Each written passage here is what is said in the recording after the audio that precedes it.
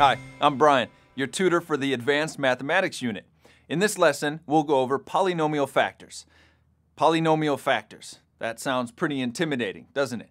What if I told you that fancy term just means when does it equal 0? A bit more manageable, right? But we still need to learn how to work with it. So let's get into this lesson. The best place to start is with a definition. A polynomial is an algebraic expression that has multiple terms. What does that mean? Here's an example. X squared plus 2x plus 1. This is an algebraic expression with 3 terms, aka a polynomial with 3 terms. And here's a polynomial with 4 terms, and one with 5 terms. On the SAT, there's a good chance you'll see a polynomial written as either a function or as an equation. Okay, so we know that a polynomial is just an algebraic expression with multiple terms. But what's a 0? A 0 is a number that, when plugged into the variables in a polynomial, makes the polynomial equal to 0. A synonym for 0 is root. Asking for the zeros of an equation is the same thing as asking for its roots. And since we're on the topic of synonyms, take note that the SAT could ask you for the zeros of a polynomial, a function, or an equation. It's all the same thing, at least as far as you're concerned for the SAT. Let's take a look at a graph of a polynomial to get a better understanding. The zeros of a graph are the places where y equals 0. In this example, there are 3 x values for which this polynomial equals 0. Therefore, we can say this polynomial has 3 zeros. This polynomial has 2 zeros. Do you know how many zeros this polynomial has?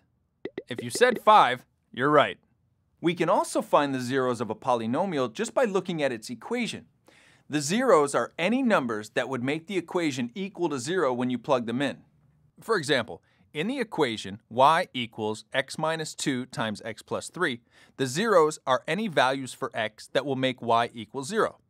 We have 2 sets of parentheses being multiplied together. If the contents of one of these parentheses equals 0, then the whole equation will be equal to 0. So we want to start by checking out the quantity of x minus 2. Set x minus 2 equal to 0. Add 2 to both sides, and we find that one of the zeros of this equation is x equals 2. But there's a second set of parentheses, so let's check that out as well. If we can set the numbers in these parentheses equal to 0, we've found another 0 of our equation. So let's set x plus 3 equal to 0. Then just a bit of algebra by subtracting 3 from both sides, and we find the second 0 of this equation, x equals negative 3. Since we've now examined all the variables in this equation, we've found all the possible zeros, 2 and negative 3. Now let's look at a question similar to what you might see on the SAT. What are the zeros of polynomial p of x equals x squared plus 8x plus 12? Our answer choices each give us 2 options for x. As always, we'll start by underlining the facts, circling the keywords, and labeling the answer choices. But if you'll notice, there are no parentheses in this equation.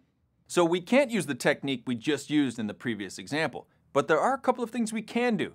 We can either factor this equation, because factoring would tell us what the zeros are, or even easier, we can just back solve. As we know, when it comes to math, simpler is always better. So let's back solve.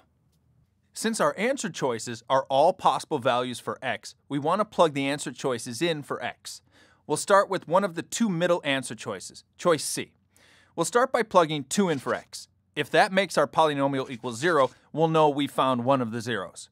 So we have 2 squared plus 8 times 2 plus 12. Does that equal 0? Nope, not even close. 2 is wrong. So answer choice C is wrong. And 2 seems to be too big, so we should probably move in the other direction. Let's try answer choice B. We'll start with negative 2. We get negative 2 squared plus 8 times negative 2 plus 12. That equals 4 minus 16 plus 12. And sure enough, that equals 0.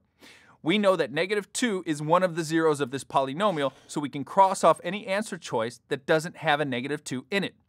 We're left with A and B. We haven't finished looking at B yet, so let's plug in negative 6 and see what happens. We have negative 6 squared plus 8 times negative 6 plus 12. That gives us 36 minus 48 plus 12.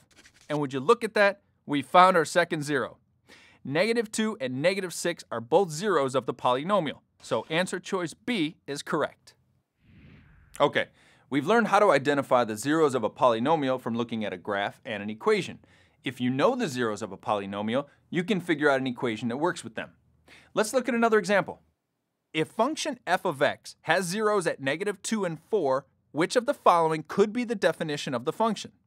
The answer choices are all possible functions. Start by underlining the facts, circling the key words, and labeling the answer choices.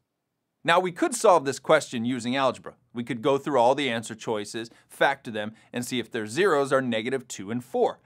Or we could plug -2 and 4 into the answer choices and see if any of them work. The second way seems easier, so let's go with that. We'll begin by plugging -2 into the answer choices. If an answer choice doesn't equal 0, it's wrong. Answer choice A becomes -2 squared plus 2 times -2. That turns into 4 plus -4, which equals 0. That's looking good so far, but we have 2 zeros to check and 3 more answer choices, so let's keep working.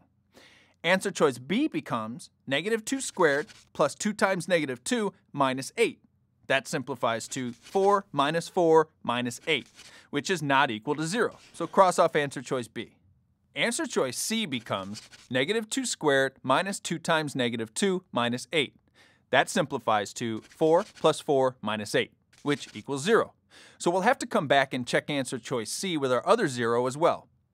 Finally, answer choice D becomes -2 squared minus 4 times -2 minus 8. That works out to 4 plus 8 minus 8, which is not equal to 0. So cross off answer choice D. We're down to 2 answer choices, A and C. Luckily, we still have 1 0 we can check.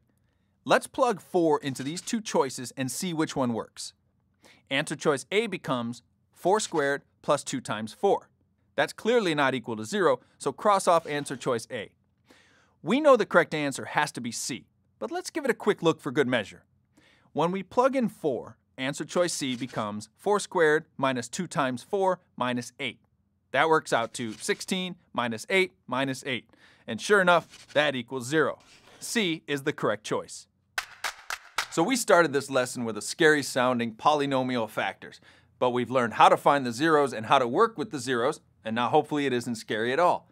The way to keep improving lies in practice. So go and do a few more questions.